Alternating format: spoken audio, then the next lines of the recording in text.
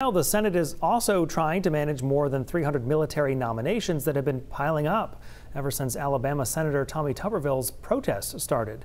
Senior military officials are traditionally confirmed through unanimous consent in order to avoid long floor votes. But the senator has refused to consent in protest of a Pentagon policy to reimburse the travel expenses of service members from states with restrictions on abortion so that they can access those services in another state.